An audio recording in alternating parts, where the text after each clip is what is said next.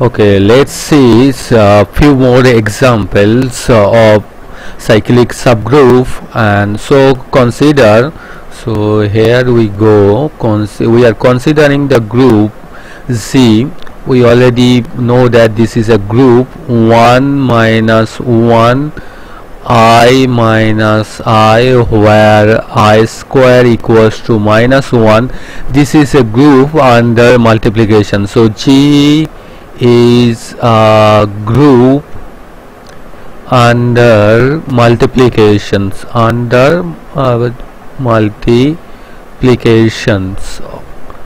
So now let's see what is the subgroup generated by the elements 1. So the 1 is the collection of all 1 to the power n, such that n is from the set of integers. Now what about 1 to the power 0? 1 to the power 0 is 1, 1 to the power 1 is 1, 1 square is 1, 1 cube is 1. So in this way, if I take the negative 1 to the power minus 1 is again 1, so 1 to the power minus 2 is again 1. So the subgroup, the cyclic subgroup generated by 1 is basically the only singleton set. The singleton set contain the only element 1. Okay, let's check the subgroup generated by the elements minus 1. So we are talking about the subgroup which is cyclic and generated by the elements minus 1.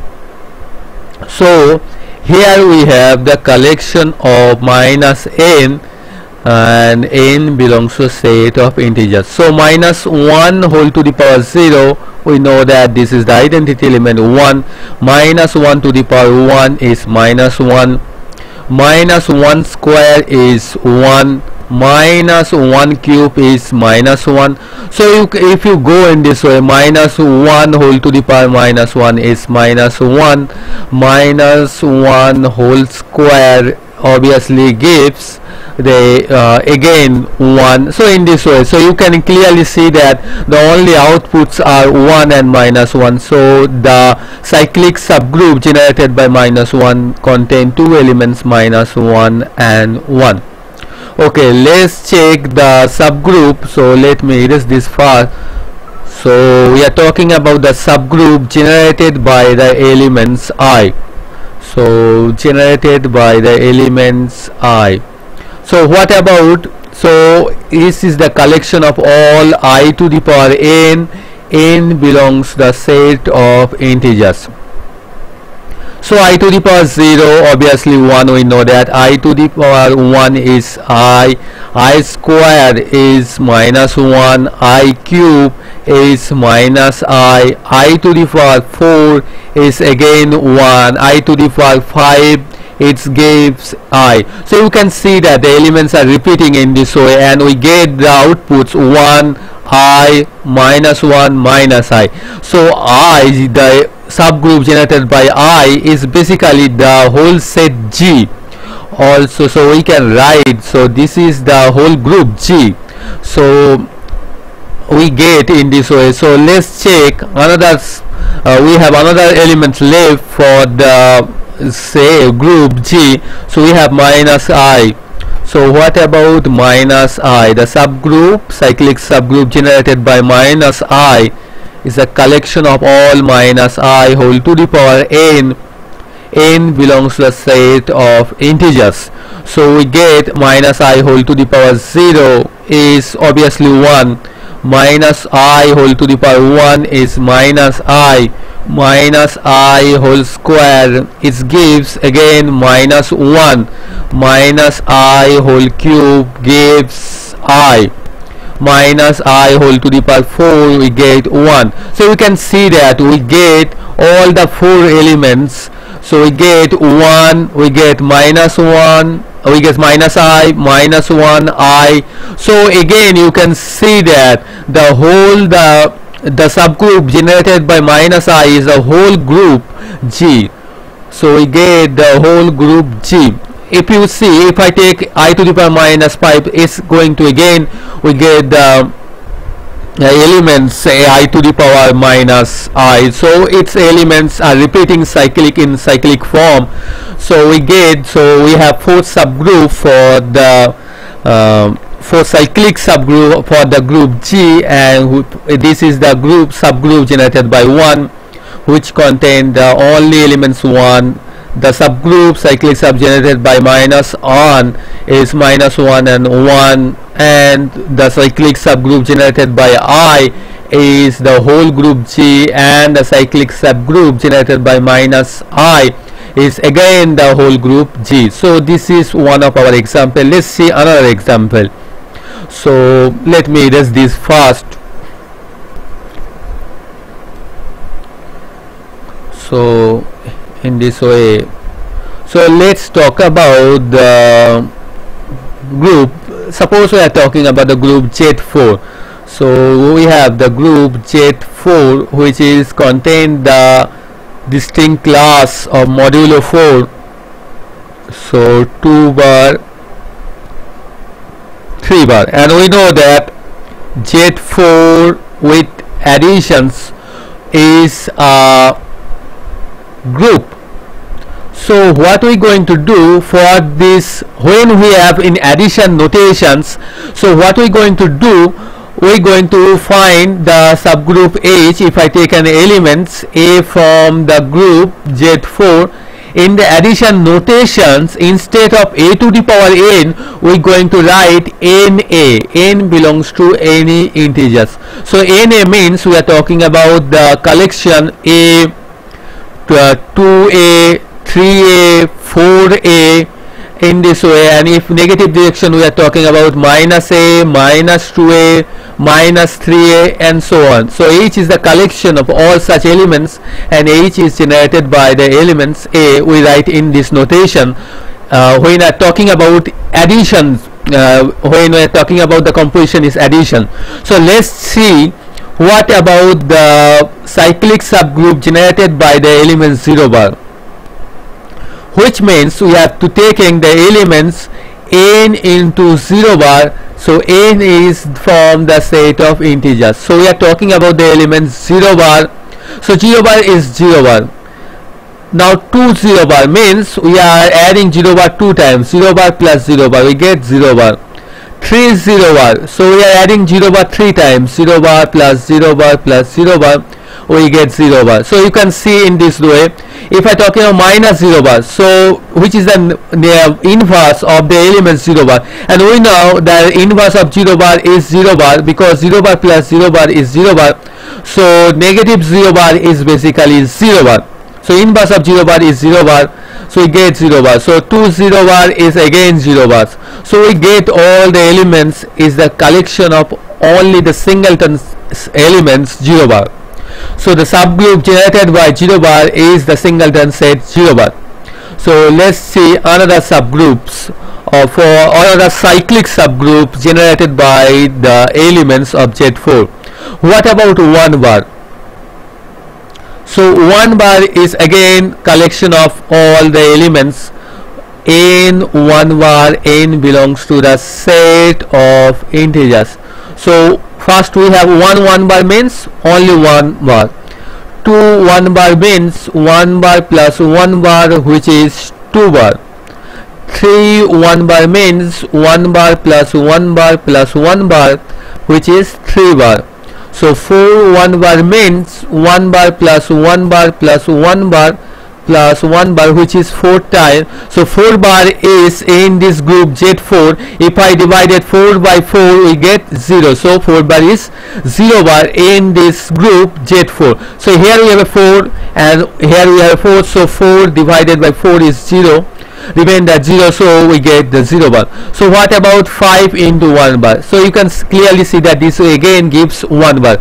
So all the elements are repeated: 1 bar, 0 bar, 2 bar, 3 bar. So it's basically whole the group Z4, which is 0 bar, 1 bar, 2 bar, 3 bar.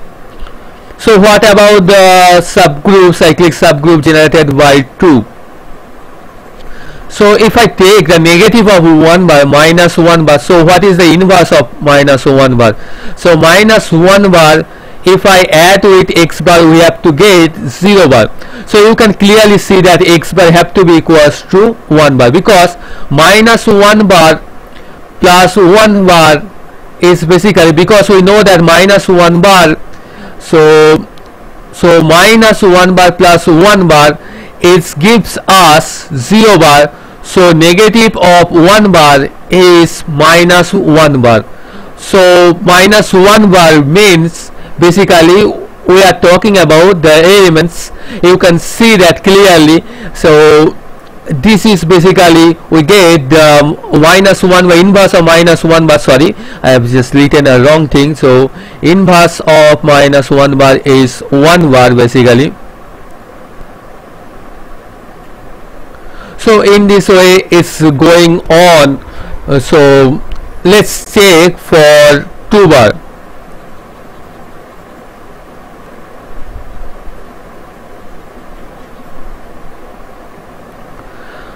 So we are talking about 2 bar.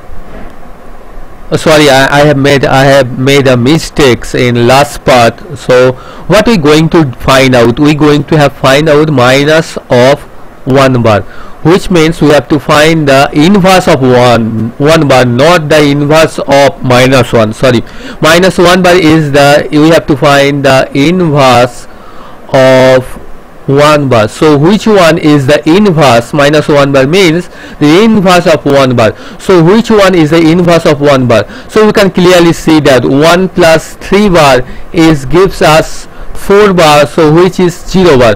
So inverse of 1 bar is basically 3 bar. So inverse minus 1 bar is 3 bar. So minus 2 into 1 bar means, so 2 times inverse of 1 bar. So minus 1 plus minus 1 bar. So which is 3 bar plus 3 bar, which is 6 bar, and we get 2 bar. So in this way, sorry for the mistakes. So let's check for the cyclic subgroup generated by 2 bar. So cyclic subgroup generated by 2 bar is the collection of, again, so what is 1 into 2 bar means only 1 2 bar. 2 into 2 bar means 2 bar plus 2 bar, which gives 0 bar. So we get the 0 bar, because 2 bar plus 2 bar is 4 bar, which is 0 bar.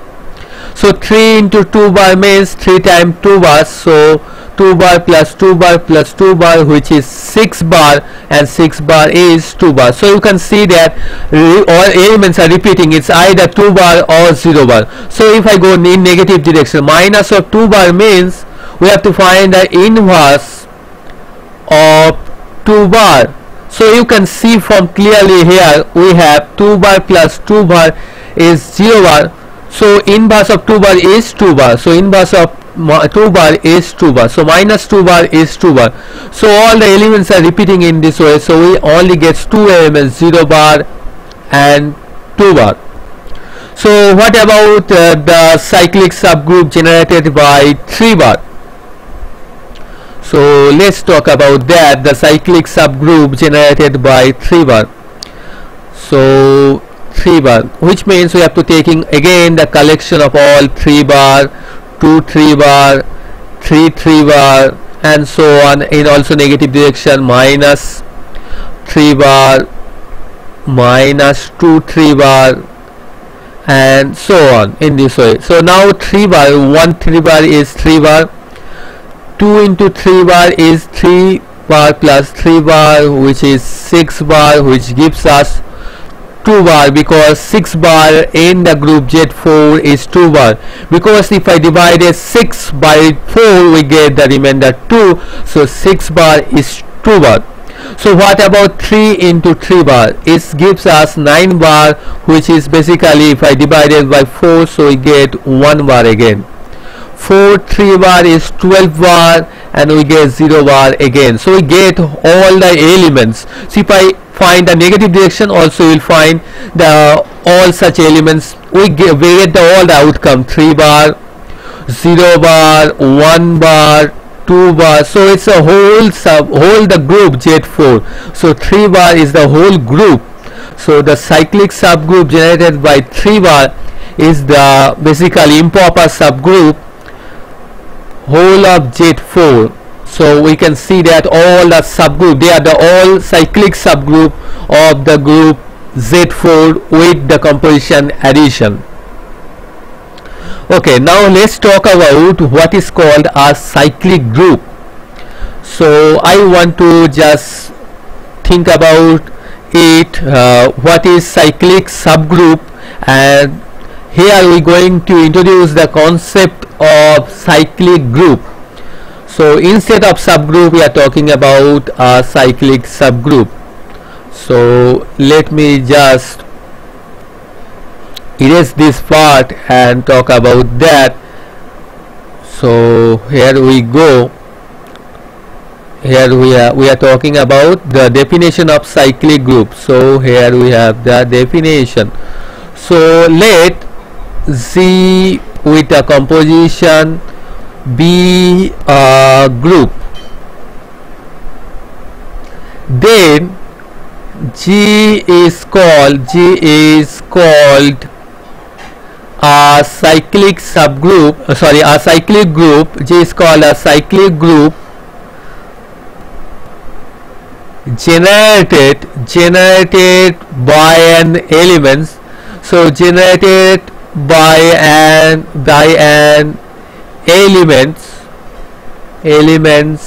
A belongs to Z if, so it's not always true that for each group we can find such an elements that we can write in this way. So a group G is called a cyclic subgroup generated by an element A if G is equal to the cyclic subgroup generated by A.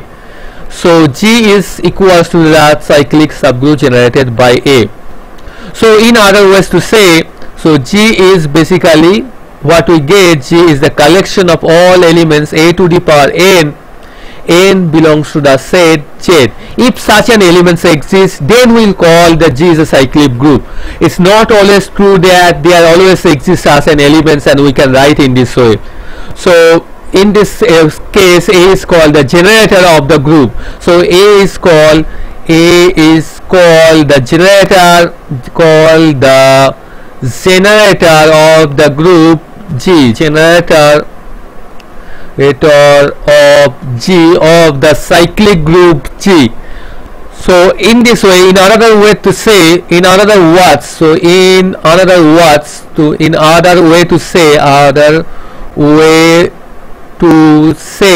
that each and every elements can be expressed. So each element of G can be expressed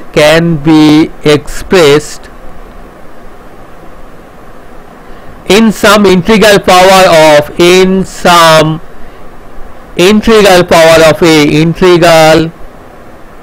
sorry for my handwriting, integral power of A.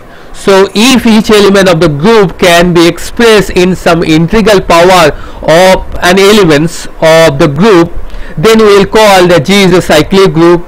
And we have also another way to say that each elements of G can be expressed in some integral power of A, means it can be written as sum. So each and every elements of the group G can be written as A to the power some integers. So each and every element of the group G can be written as A to the power some integers n, some integers p, some k, in this way. So G is basically becomes the collection of all A square, A cube, in this way, and also in the negative direction -1, -2, and so on. If we can find a group G which has this type of property that each and every elements can be written as a some integral power of an elements, or just in another way to say the G is an element. So if we find an elements where G is the generated by the elements A, which is equals to the subgroup generated by elements A, then G is called a cyclic subgroup generated by that elements. So let's see some examples. So first let me erase all this part. So we already have seen some example, but I just want to remind you again, so that's why I just again writes that element. So consider the group of all integers. So group of all integers. Also before that, let's talk about some finite cyclic group. So some example.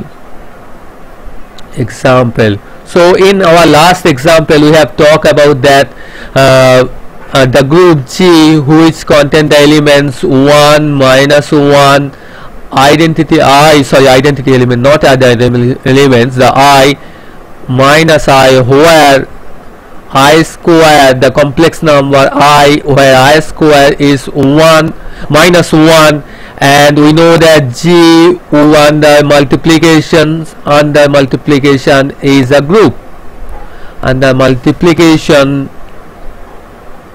is a group.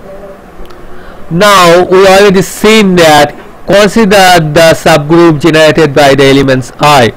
So what about that? So I to the power 1 is I. So before that, I to the power 0, which is the identity elements 1. I to the I square will gives -1, and I cube is basically we get -I. So you can see that each and every elements of the group is we get each and every elements, we get 1, we get I, we get -I, and we get -I. So the subgroup generated by I is same as the group G. So here G is cyclic subgroup generated by I. So G is a cyclic group.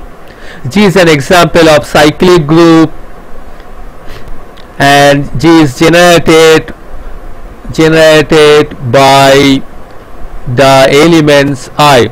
Also I want to remind you that if I talking about the subgroup generated by -I, what we get from here? So -I to the power 0 gives 1, -I whole to the power 1 gives -I, -I whole square gives -1, and -I whole to the power 4 gives 1. So we get -1, and what we get from here, so I have forget about the -I whole cube, which gives us basically I. So we get all the elements 1, -I, 1, and I. We get all the elements of the group. So you can see that -I is also a generator of the group G.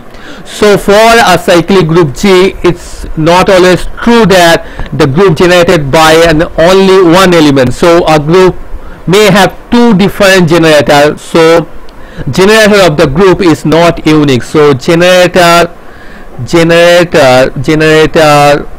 of the cyclic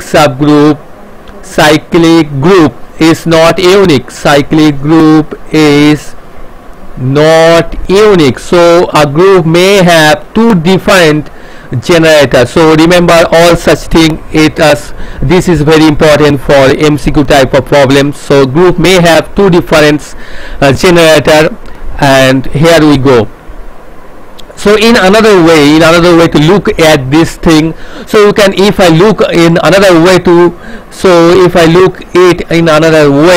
so we can see that, so the elements, so each talk about each elements. 1 is an element of the group G, and 1 is I to the power 0. So we can express 1 is some integral power of I. So integral power is 0 over here. So -1 is I square. So it's also an integral power of I, and I is I to the power 1. So it's again integral power of I, and -I is I cube. So it's again integral power of I. So in another way to look at this thing, that each and every elements of the group is some integral power of the elements of the generator I. So also we can observe for cyclic group each and every elements can be expressed the integral power of the generator of that of that cyclic group. So let's take another example of cyclic subgroup. So let's talk about infinite cyclic subgroup. So here we go, we are talking about an example of infinite cyclic subgroup, cyclic group. So here we go. So we know that the Z is the set of all integers which is going on in this way, -2, -1, 0, 1, 2 and so on. Z is the set of all integers, and we know that Z with the composition additions is a group. Now we claim that this is an example of cyclic group generated by 1. Why? Because let's see that how can we find that. So is this actually true or not? So let's see that. So I think first of all let's see is this a cyclic subgroup or not. So I'm forgettable, sorry for that. I am just want to verify this is cyclic subgroup or not. So what we have now, so here we have the group Z with the composition addition. So here we have the identity elements 0. So can we get, so we have the identity element 0. So 0 can be written as, sorry I have not have 0 bar, forget about that. We have 0 over here. So 0 can I write is as 0 into 1? Obviously we can write that. 1 can be written as, can I write 1 into 1? Obviously we can write that. So what about 2? So because we are what we are talking about, if it's a cyclic group, so we can find an elements A belongs to Z such that each and every elements of the group can be written as n into A, where n is the form an integer. So each and every elements can be written as n into A. A is the will be the generator of the group. So here 0 can be written as 0 into 1. So 0 times 1 is 1 into 1. 2 is 2 times 1. So we can write 2 into 1. So 3 is 3 times 1. So we can write 3 into 1. So in this way each and every elements of positive integers can be written. So n into n 1. If I go in the negative direction, -1 can be written as -1 into 1. So here we have an integer into 1. -2 can be written as -2 into 1. So here we also have an integers into 1. So what we find out that out, so each and every elements can be written, so n into A. So Z is basically n into 1. So n belongs to the Z. So Z is generated by the elements 1 with composition additions, because each and every elements is basically very trivial. The each and every elements of the group can be expressed some n into 1 form, n into 1 form, and we have find that out. 1 is 1 into 1, 2 is and integers 2 into 1, 3 is 3 into 1, in this way, and we find all that. -1 is -1 into 1. So -1 because -1 is an integer, -2 is an integer, so we can write in this way. So each and every elements of Z can be expressed some integer into 1. So Z is a cyclic subgroup. Cyclic group Z plus is a cyclic group. So we verify that this is a cyclic group generated by the element generated by 1. I just want to ask you the question, thus, so just verify for yourself, thus Z plus is generated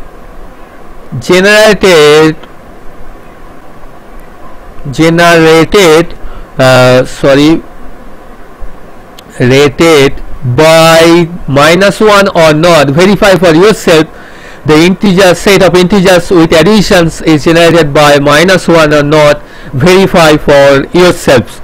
So they are all such an example of cyclic group. We are talking about the example of finite cyclic subgroup. Now here we have an example of infinite cyclic subgroup. So in these directions I just want to I want you very carefully observe all this thing. You will find that out. We have all such example. We have do it for cyclic group. You will find that out. Here we have that results. We find that out. We will achieve these results. So it says that if A is a generator of the group, then the inverse also the generator of the cyclic subgroup. So here we have a result, very important results. So let me write down the results for you. You have already seen that results. It says that if a group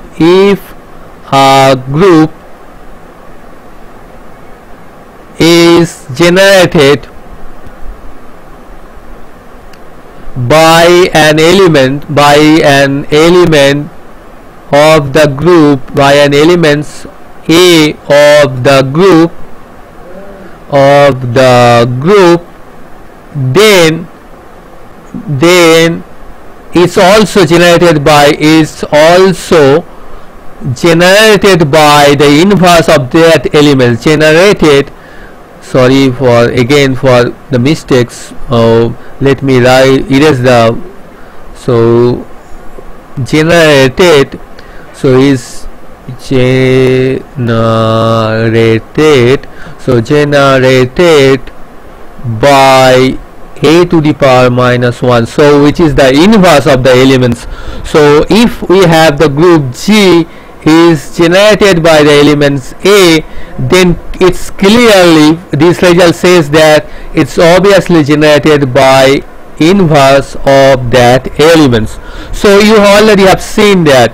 So here we have that example. So we have already find out that the group G with the addition composition 1 -1 I and -I is generated by I, and also I want you to remind that is also generated by -I, and we know that inverse of I is -y, because I into -I gives us 1, because we get I square minus I square, which is 1, so we get the identity elements. So inverse of so inverse I has the inverse -I, so inverse of I is -I, and also -I is the inverse of I. So -I is basically minus I to the -1 is basically -I. So in this way you can see that the result is verified. Also if you do for yourself, you also that find that out Z with addition, the group with addition all generated by 1. We already have seen that it's well going to generated by -1 again, because the inverse of -1 is 1 and inverse of 1 is -1 in the group. So all the results are verified over here. So they are all such things. So that's all for today. In the next class we will see that the cyclic subgroup is always a commutative group. So I just want you to go through all these lectures and solve some problems. It will always beneficial to you and always give you some wings to understand the topic. So thank you again for watching.